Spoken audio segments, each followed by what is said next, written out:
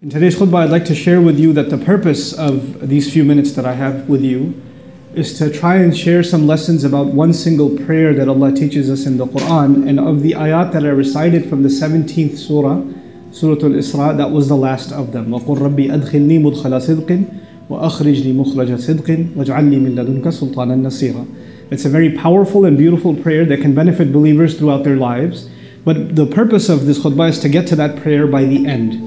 I want to give you some background and some history that you can appreciate where this prayer came from and how it benefited first and foremost our Messenger sallallahu alaihi wasallam, and by extension it benefits all of us. Because the first thing that Muslims understand, believers understand, is the purpose of prayer is that they connect with their master, and their master helps them through their prayer. All of our prayers, in one way or the other, every single supplication that we have, in one way or the other, benefits us in our life in some way. It helps us in some way. So I want to begin with this surah, the beginning of this surah. This surah starts with a very unique incident in the life of our Prophet ﷺ, where he was taken by the angel from the city of Mecca through a divine journey all the way to Jerusalem, and then he prayed there, and then he was taken up a journey in the seventh heavens and was brought back to Mecca, all in the course of what we consider in the worldly sense not even a matter of a second, but what took an elaborate amount of time for him, because time, the way it works in this world, is not the way it works in the unseen. So when this journey was told about, when the Prophet ﷺ described to the companions that he had gone on this night journey, the Arabic word for a night journey being Isra, and that's the first ayah, Subhanalladhi asra bi'abdihi laylan. How perfect is the one who took his slave in the middle of the night for that journey. That's how the surah begins. So when he describes this journey, of course, believers like Abu Bakr as-Siddiq are immediately confirming that that is what happened. As unbelievable as it sounds, that in the middle of the night, this man traveled from here, from Mecca to Jerusalem, up the seventh heavens and then back, and met all of these previous prophets and prayed with them and saw all these scenes of the afterlife and then came back. All of it sounded so unbelievable, it became a joke to those who disbelieved. It actually became something to mock and to make fun of across Mecca for everybody else. They would even come to the Muslims and say, "You really believe he did that? You seriously believe he traveled on some flying horse and went all the way to Jerusalem, and then he went up the skies and did intergalactic travel? You really honestly believe that this man, when he even says that?" And believers would say, "Yes, we do. Yes, we do." They wouldn't have any doubt about it. Their faith was unshaken. Why? Because the foundation of this faith, this is not the foundation of their faith. The foundation of their faith was already laid. They had already been convinced that this Quran is the word of God, it's the word of Allah, and this is the messenger of Allah. And once they believed that, they understood what Allah is capable of. And when Allah can do something for us, what He will do for us in our afterlife is much more remarkable, when He will resurrect all human beings from their graves. So how hard is it for them to believe that Allah will take His messenger on a journey like that one?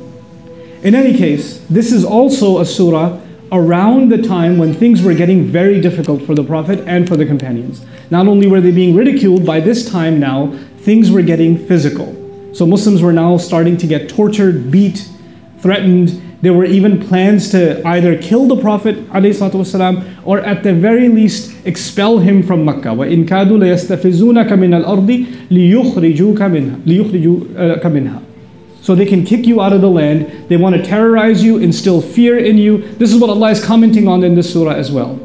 So in light of these things, what I wanted to share with you is that when Allah took His messenger to Jerusalem, and He said Himself, لِنُرِيَهُ مِنْ آيَاتِنَا, so we could show Him our miraculous signs. Allah wants him to ponder over the history of Jerusalem.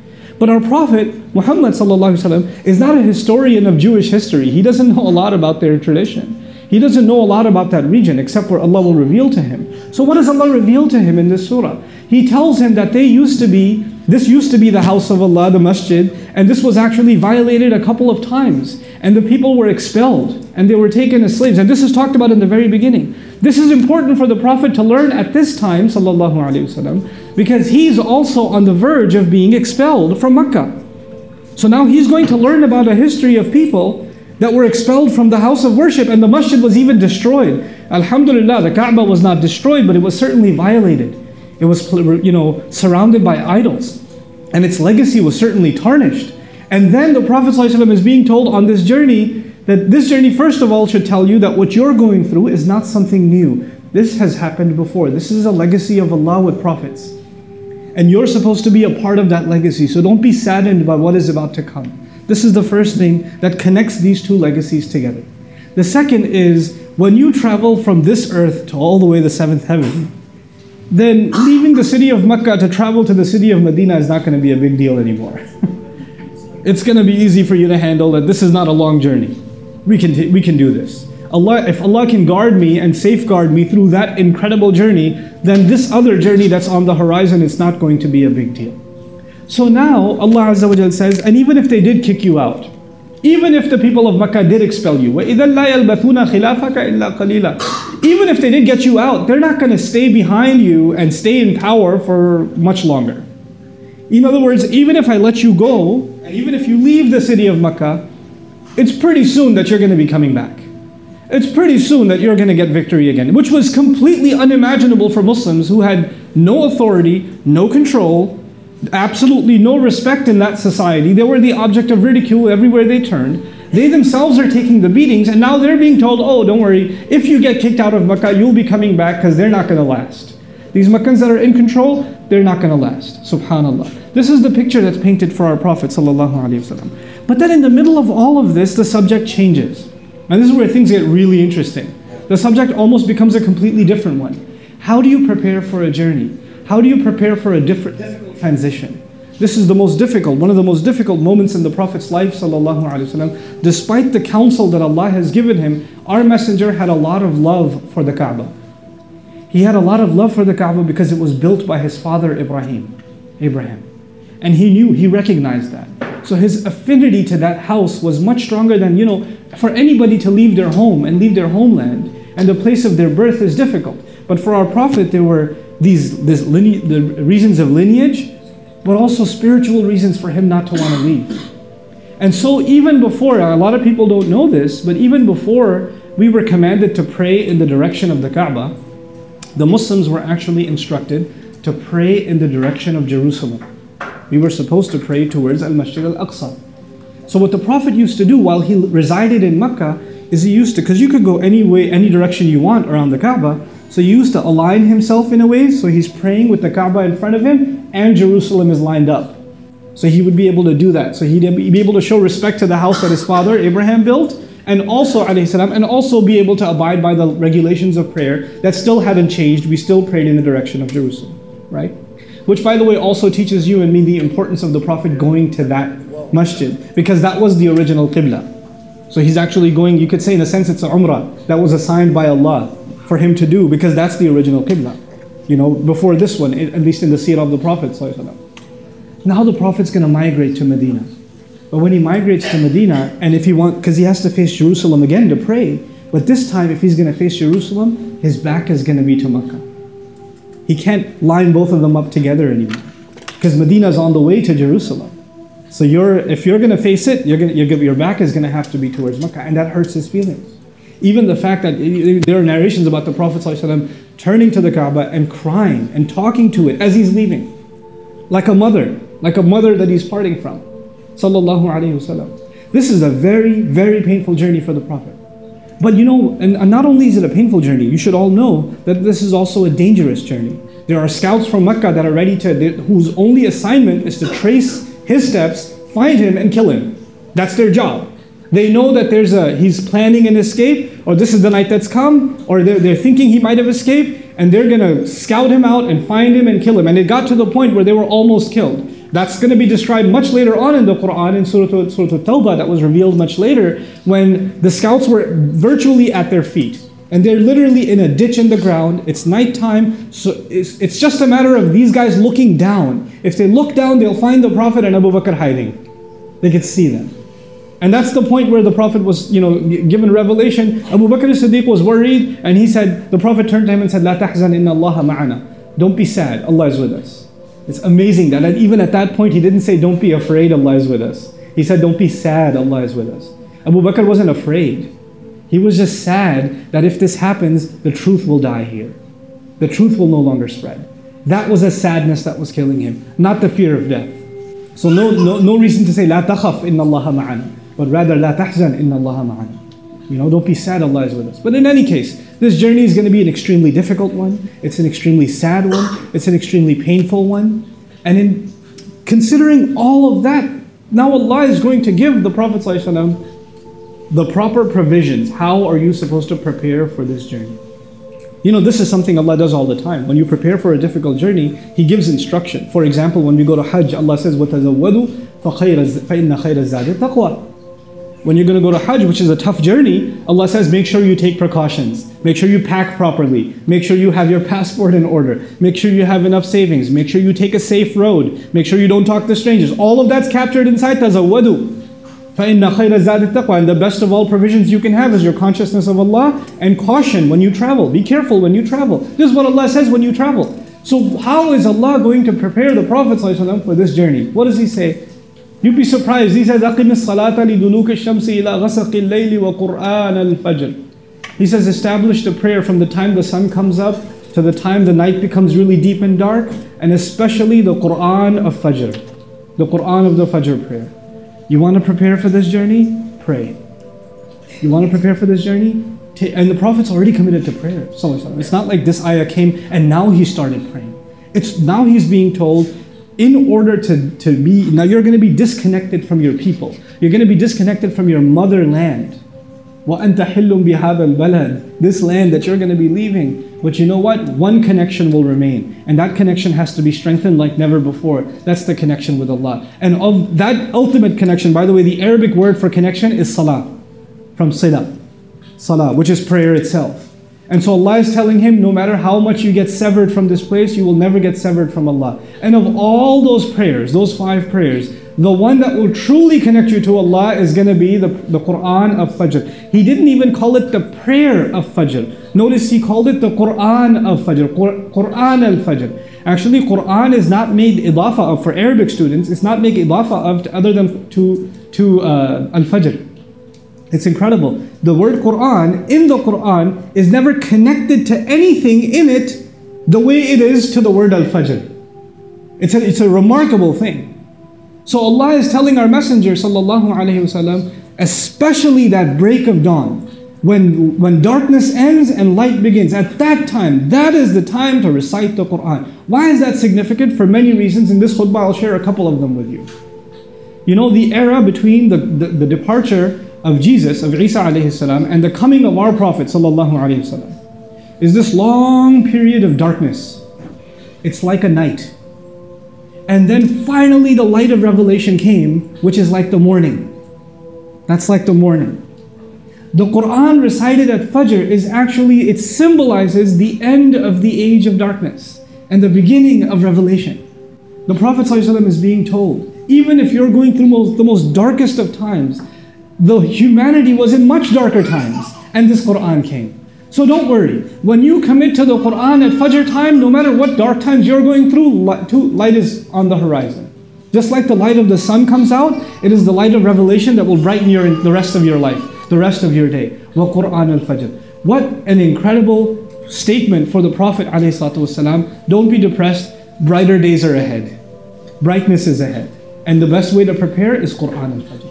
He says, Inna Qur'an al-Fajri kana mashhuda. The Qur'an of Fajr has always been witnessed. Now the question is, who's witnessing it? Kana mashhuda has always been witnessed. And this is an ism maf'ul, which suggests that there are those that are witnessing it, but the witnesses aren't mentioned.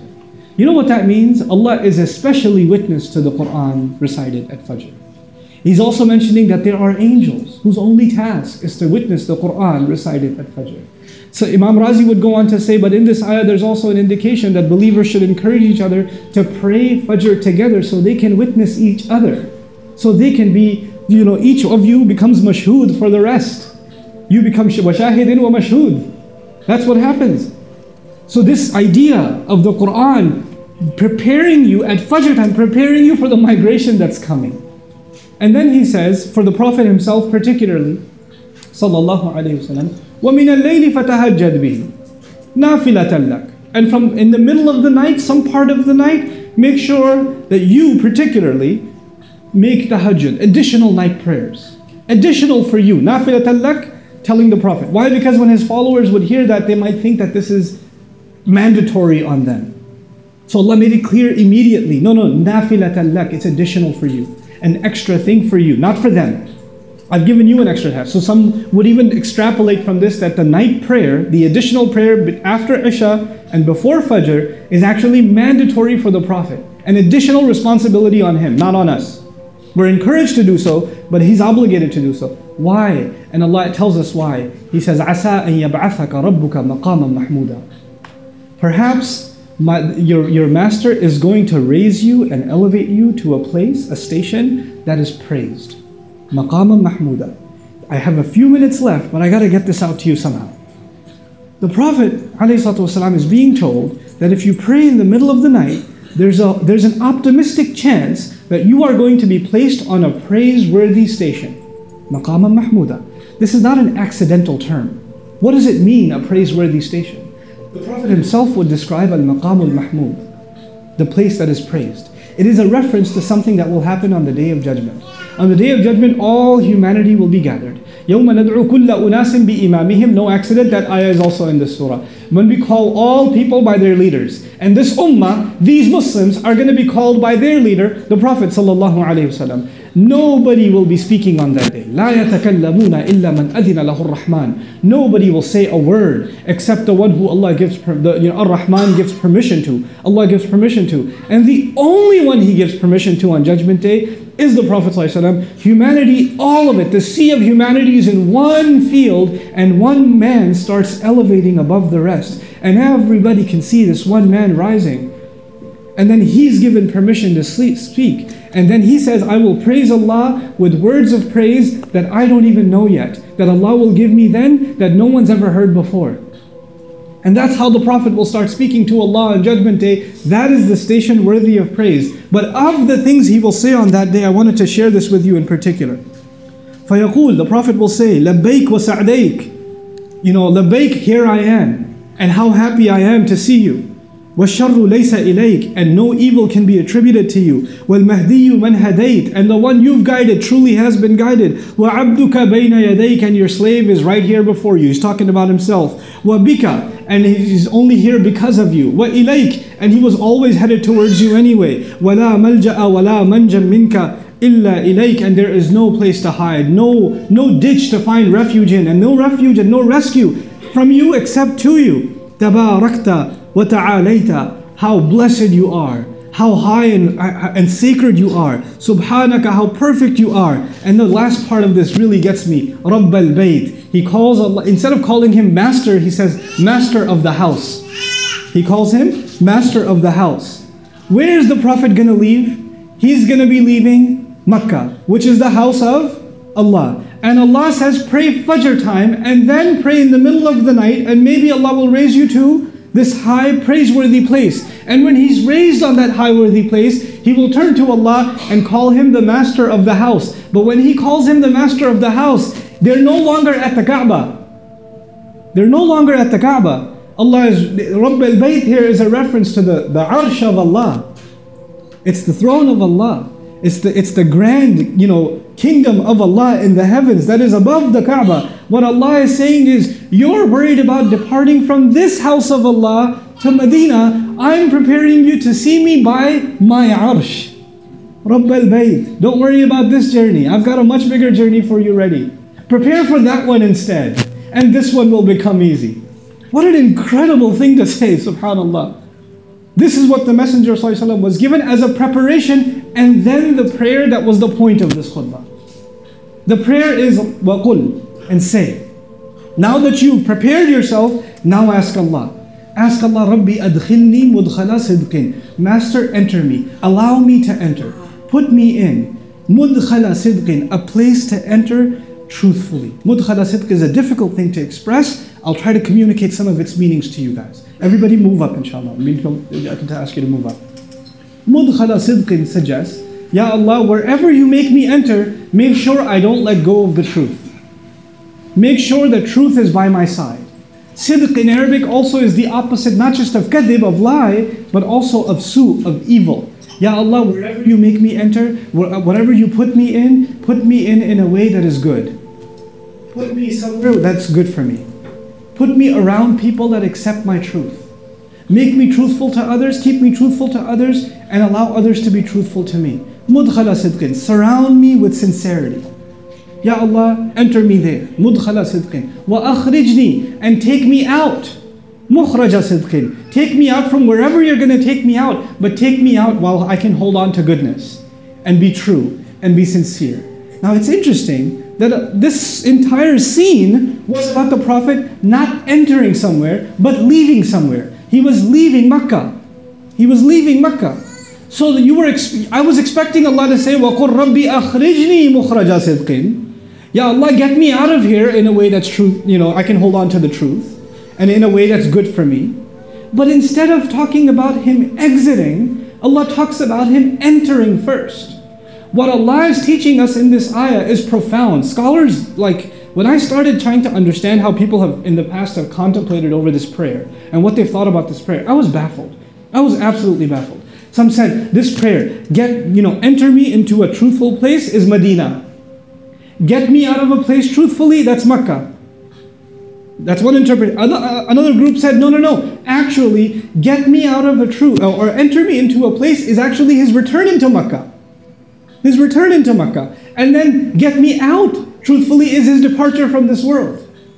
Some said, adkhilni, enter me into the grave, so that I'm a truthful person. Adkhilni fil qabr, mudkhala sidqin. Wa akhrijni min al qabr, mukhraja sidqin. Get me out of the grave. And all of these interpretations hold true. But you know why you have so many interpretations? Because Allah did not limit this prayer to the migration of the Prophet ﷺ, and that's the wisdom of Allah. Every one of you and every one of myself, my family, you, your families, every human being is either in a situation or getting out of a situation. We are in the middle of something and we're hoping to get out of something. Or we're, and Allah Azza wa Jalla is telling us something remarkable in this prayer. If you want to get out in a way that you can hold on to the truth and get out in a way that's good for you, then first of all, hold on to your prayers. Hold on to your prayers. And especially take care of Fajr prayer. And if you really want to end up in a place that's praiseworthy, add the night prayer. That's an extra thing. But then when you do, then what Allah will do for anything you find, any trouble you find yourself in, you don't worry about Allah getting you out of trouble. It's actually Allah saying, I'm going to get you into something good. Into something good. I hope I can communicate this clearly to you as I end my khutbah. The beauty of this dua. When a human being is in trouble, when you and I are in trouble, all we can think about is when is it going to end? When am I going to get out of this mess? That's all we can think about. Allah, in His wisdom, is giving us a prayer that doesn't just get us out of the mess. Before He makes you worry about get out of the mess, Allah is saying, pray that I put you in something good first. And by the way, get you out of the mess. Adkhilni mudkhala sidqin first. Akhrijni mukhraja sidqin second. Because it could be that you get out of this mess into a much bigger mess. That's what we do with our lives. So before you worry about getting out of this trouble, Allah is asking you to beg Him to put you in something that is good for you. That you can hold on to your sincerity and your truth. And now we're learning, no matter what situation we find ourselves in, no matter what difficulty we find ourselves in, the thing to ask Allah is that our character, our integrity, our truthfulness is not compromised. So long as that is not compromised, whatever Allah puts us in is fine. And so the last part of this prayer, وَجْعَلْنِي مِن لَدُنْكَ سُلْطَانًا نَصِيرًا, and put in, furnish for me, provide for me, something that especially comes from you and can only come from you, مِن لَدُنْكَ, and that can only come from your special vaults. This is ladun, the Arabic word. Like something that can only come from Allah, and it's particularly catered for you, it's not meant for anybody else. What is this thing? Sultanan Nasira. An aiding authority. Now what does that mean? That actually means, Ya Allah, give me confidence in what I do. Sultan in Arabic could mean authority, power. Give me the strength to be able to deal from one situation to another. That will aid me. But also Sultan means evidence. Inna ibadi laysa laka alayhim sultan means saytara on the one hand. Sultanun mubin in the Quran, clear, burhanun mubin, bima'na burhanun mubin. Clear evidence, Ya Allah, whatever I do, give me clarity. Give me clarity that will help me. Make me think clearly through things. So when I do things, I don't do them haphazardly. You know why that's so wise? Because when we are in a state of desperation, when human beings are in trouble, then they make decisions without thinking through things. They don't think, they just act out of emotion. And then they regret their decision later. So you pray to Allah, first of all, don't compromise my integrity no matter what the situation. And second of all, Ya Allah, whatever I do, please furnish me the ability to take authoritative, well thought out decisions that are only going to aid me. وَاجْعَلْ لِي مِن لَدُنْكَ سُلْطَانًا نَصِيرًا. And so you appreciate what Allah says in the next ayah as I conclude, وَقُلْ جَاءَ الْحَقِّ وَزَهَقَ الْبَاطِلِ إِنَّ الْبَاطِلَ كَانَ زَهُوقًا. And just declare after that the truth has arrived and falsehood has dissipated. It's withered away. When you can do that, then don't worry about any falsehood that comes in your life. Anybody who gives you trouble. All of that will disappear if you can commit yourself to Allah. May Allah Azza wa Jal make us of those who can truly hold on to Him and become of those. All of us falter. All of us have weaknesses. Some of us have very bad sleep habits. We don't get up for Fajr, or we barely get up for Fajr, or even when we're praying Fajr, we're still sleeping. That happens too, you know. May Allah make us of those who can better our sleeping habits and take advantage of the Qur'an of Fajr that can be witnessed, that can become our aid. And then one day we can additionally even stand in the middle of the night before Allah so He can take us out of whatever situation we're in and put us in a mudkhal sidq. He can put us in a place that is good for us, it's true for us, and it strengthens our own truthfulness. Barakallahu li wa lakum fil Qur'an al-Hakim wa nafa'ani wa iyyakum bil ayat wa dhikr al-Hakim.